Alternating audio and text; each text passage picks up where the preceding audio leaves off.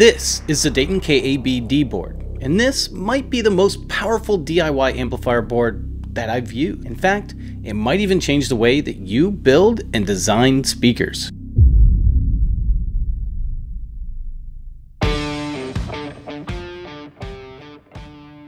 Now this does look a lot like the older KAB boards if you're familiar with them, which the basic premise of the KAB boards is, well, they're transformers, or you can transform them in the way that you want them to work for you. Some might even say there's more than meets the eye with these boards, including what some people believe to be the best DSP available for DIYers. But more on that in just a little bit. First, some of the other features they offer.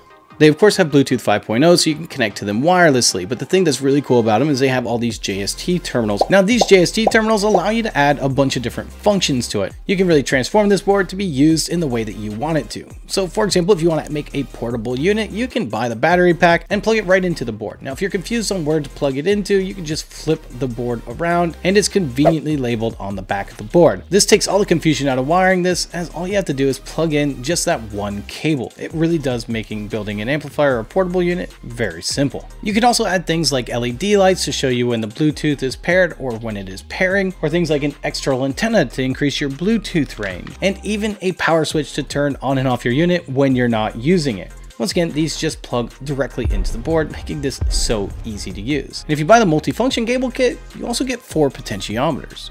But why 4? This is what really separates this amplifier from a lot of other amplifiers, and that's because it includes this chip on it. This is a DSP chip. Now, if you're not familiar with DSP, it stands for digital signal processing, and there's a lot of different versions of DSP, but this particular one uses one of the most powerful programs on the market for DSP in Sigma Studios. The great thing about Sigma Studios is it's free. But what exactly is DSP? DSP is a digital signal processor, and basically what that means is you can take all of your physical crossover components and you can push them aside, because this board can do all of that for you and you don't have to buy any of those components. Now you're probably thinking this must be hard to do. It's actually not, and Parts Express has made it even easier for most people to learn. What you're gonna wanna do is go to Parts Express website. Don't worry, I'll link this in the description, and start scrolling down towards the bottom of this page. And wait a second, that's the MK Boom.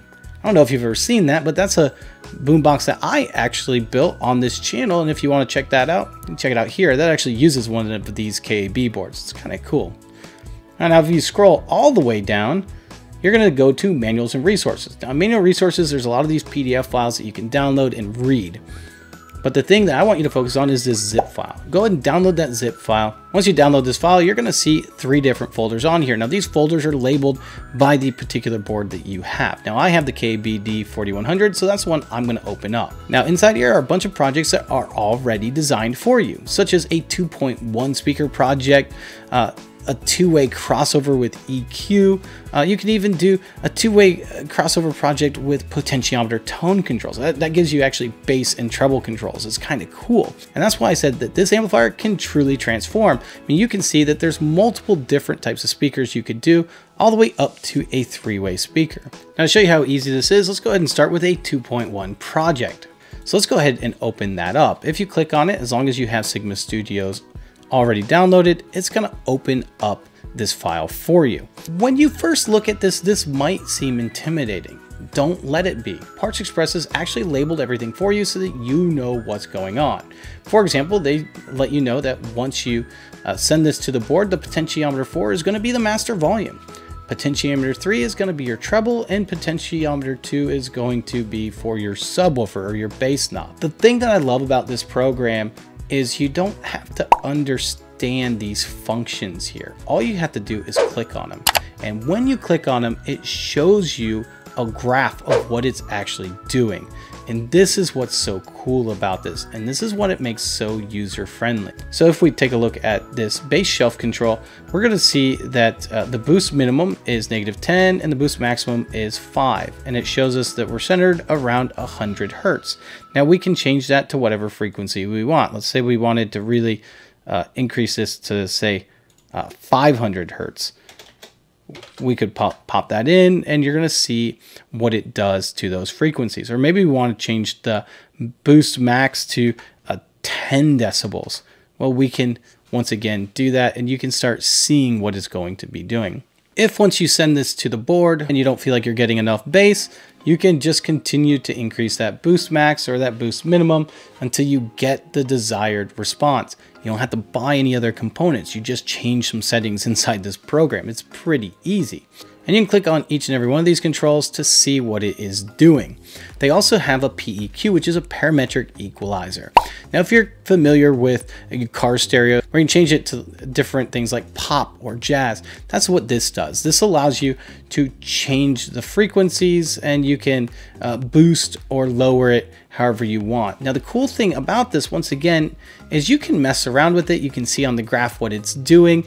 And once you send it to the board, if you don't like what you're hearing, you can just change it back. No harm, no foul. And that's what makes this really cool. You can continue to mess with this until you get the sound that you want it to. Now, two-way crossover is really neat. And I'm going to show you the two-way project with potentiometer tone controls, because I think this is where a lot of people are going to be starting. With something like this, you'd buy 2 tweeters and 2 mid-ranges. Maybe you want to make some speakers that go on your desktop that's powered by this amplifier. Since this has 4 outputs, you're going to be hooking up each tweeter to its own output and each woofer to its own output. For something like this, you're just going to set your crossover frequency and the slope that you want to. You can also attenuate your tweeter down some if you want to, but you could also just use those potentiometers. Keep in mind, this board does have 4 potentiometers, and it shows you what each potentiometer is doing. In this particular case, the potentiometer 4 is your master volume, and your other potentiometers are going to adjust your bass and treble. And you can change that frequency and scale to whatever it is that you think sounds the best. Now, if you really get into DSP, you're probably going to eventually want to get a measurement microphone. Now, you can get all kinds of different ones. If you're going to be going into business and you want to start selling these kits that you're making, then I would highly recommend something like the Dayton OmniMic.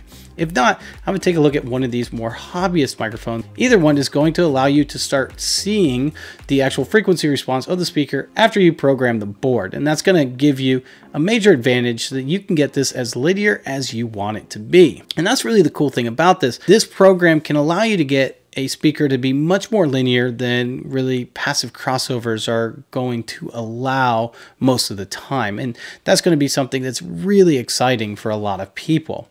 Now, I know I went over some of the basic DSPs, and that's because that's the ones that Parts Express really has programmed in, but keep in mind that Sigma Studios is so much more powerful than that.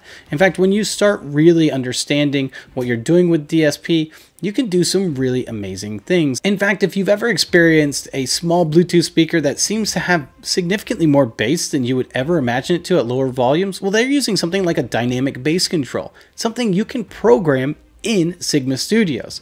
Or maybe you want to do super bass or dynamic bass. All these things are options that are in this hierarchy that you can add as you start learning the program. I mean, really, honestly, the possibilities are endless. And that is why I said that this could really transform the way that you build and design speakers. Now, the DSP board isn't the only thing you need, though. You do need something to communicate between the computer and the DSP board. That's called an InCircuit Programmer.